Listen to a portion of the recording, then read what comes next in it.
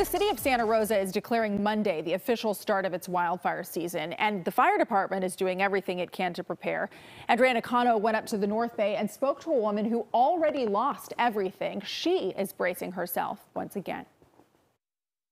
The rain we had this winter has led to greener hillsides, but a lot of it is already turning brown. Many residents say the rain has actually fueled their fear for another busy fire season. What woke me up was the lights in our bedroom flashing red. So I looked out the window and I heard, what were they saying? Go, go, go. Wink Grellis lost her home in the Tubbs fire in 2017. We left with just, well, different dogs, but 2 dogs and the clothes on our backs. Grellis has rebuilt and says the fire created teachable moments for her. She has placed 3 feet of gravel around her home for it to become ember resistant. She's also not letting her guard down after going through an extremely wet winter. It's going to make it worse because there's more vegetation to burn. Absolutely. The Santa Rosa Fire Department says it is seeing the grasses on the hillside drying out quickly.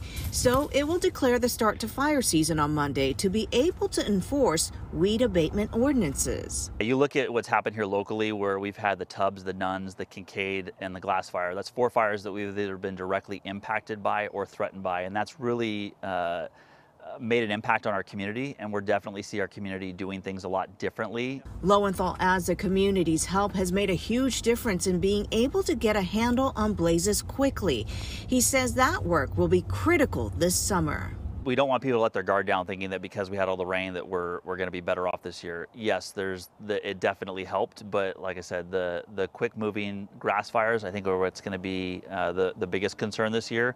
Along with doing the work on the ground, Grellis has another piece of advice for her neighbors. Pay attention to the weather, be registered for all the sites that put out information, and just be aware. Fire officials also remind residents to have an evacuation plan and a to-go bag ready with all your medications and documents.